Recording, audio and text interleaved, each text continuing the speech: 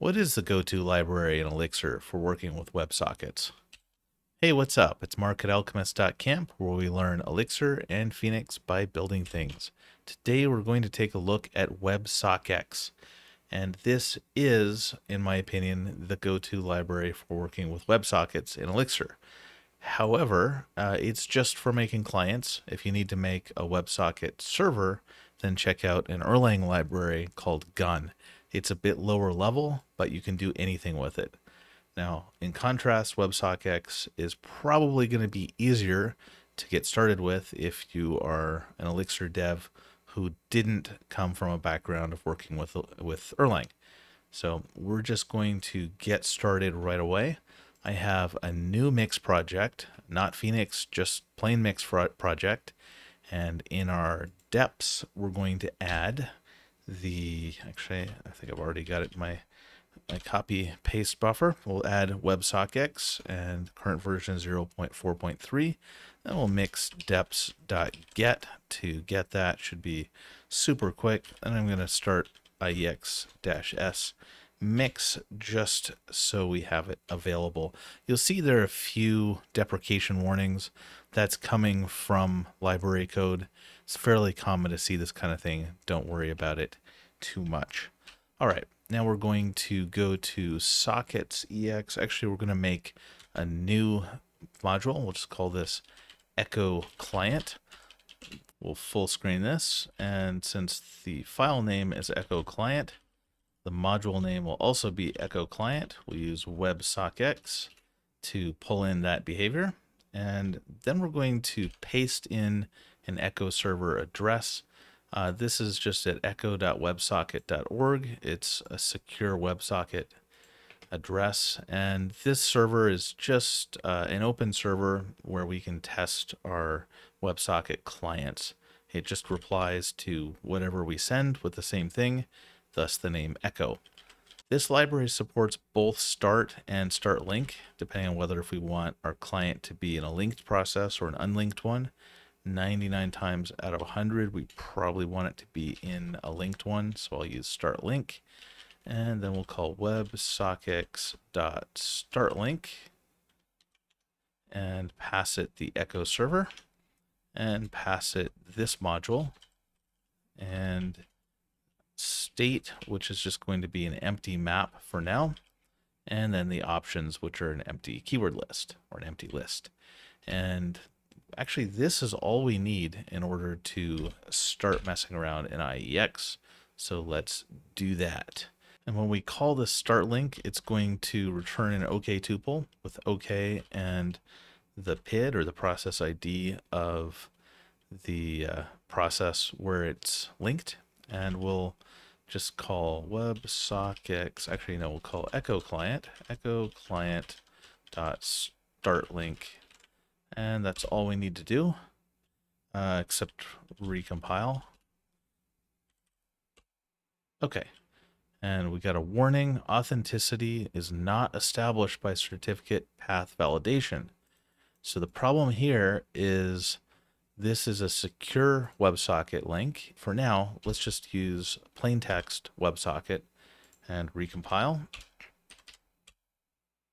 So we'll do WebSockex.send frame. This will send a WebSocket frame, and we'll pass in the PID, and then we'll pass in a tuple. Text is going to be the type of frame we're sending, and then a message. We'll say, hello world. And now we can see we got a runtime error. No handle frame clause was provided for text hello world. That's because we sent hello world to the echo client or to the echo server, and then it responded with the same thing, and we didn't handle it, so we got a crash.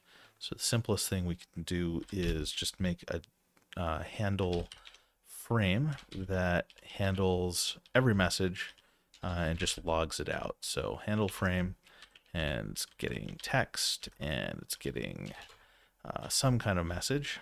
And then of course we have state, which we're not doing anything with yet. And handle frame will just log it out. So we'll just say logger.info echo server says, and then whatever the message is. And then we need to return state and an OK tuple. So say OK and state. Must require logger, of course, require logger. Okay, so now we'll start up our echo client and we'll send it a frame of text saying hello world. And echo server says hello world. So note that this is not us logging it when we send it. This is the response that came from the echo server. And we captured the response and then handled it with that state. And we could do something a little bit more complicated. We can make one that sends a reply back if we get certain text. Actually, let's put this above. We'll just make another version of handle frame. So handle frame. And if our message is please reply, then we'll do something a little bit different. Actually, I think we still want this message, so I'll grab that. So we'll reply to we'll just log out the echo server's reply, and then we'll craft our own message to send back. So our message will be back at ya.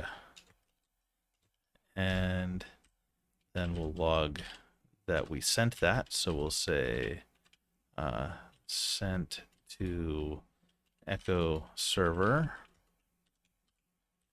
the new message, and let's just call this message reply, and then we'll answer with okay with reply text and reply, and then still our state that we're not really using. Okay, so with this, let's see, echo server says message.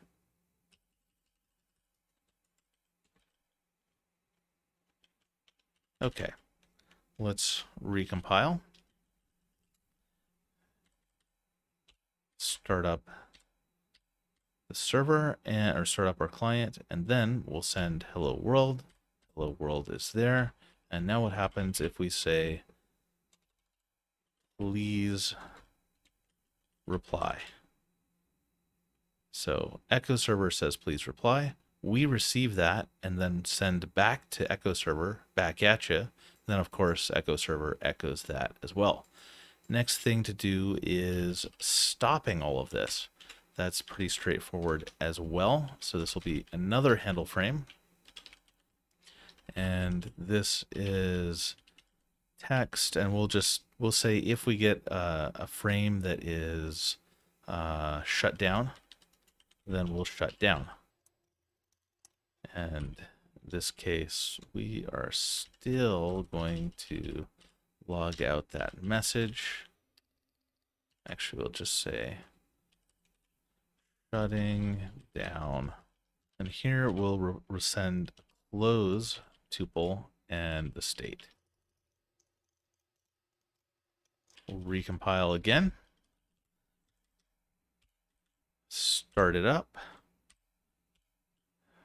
And now we'll say shut down, and it shuts down. And if we try to send it anything else, we can't because it's already been shut down. And then what happens when there's a disconnection from their side? Well, that's pretty straightforward. I'm just going to paste in some boilerplate.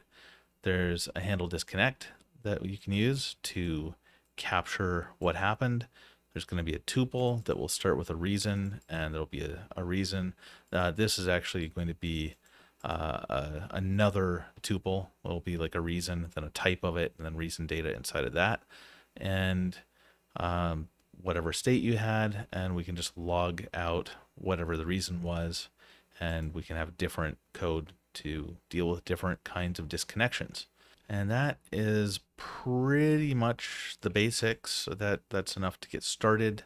If we want to handle SSH, we can just add some socket options. So socket ops, and that is going to be SSL options.